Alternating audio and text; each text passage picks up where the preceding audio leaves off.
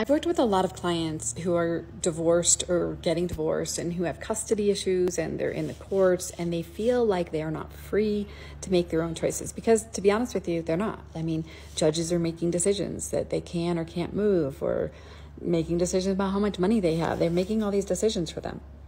And so it looks like they're so powerless and they're so trapped. But I was thinking about it the other day and I was thinking, are we ever really free? I mean, almost everything we do, it's a trade-off, right? We're making choices. If I do this, then I am going to miss out on this thing.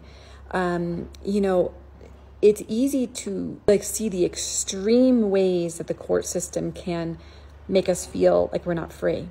I'm going to give you an example of a lot of the moms that I know, not necessarily clients, but who live in places that they don't want to live.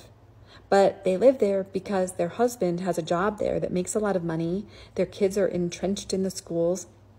And even though mom hates the weather and is struggling a little bit to find people who she connects with, she's staying there because it's the best thing maybe for the family.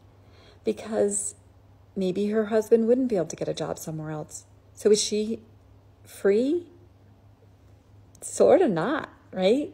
Because she's making a choice that's better for her family rather than the choice that's just good for her.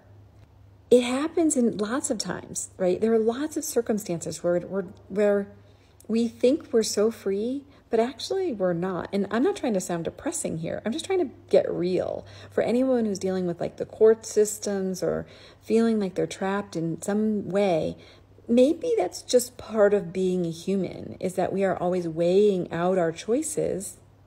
And sometimes we can't be quite as free as we want to be.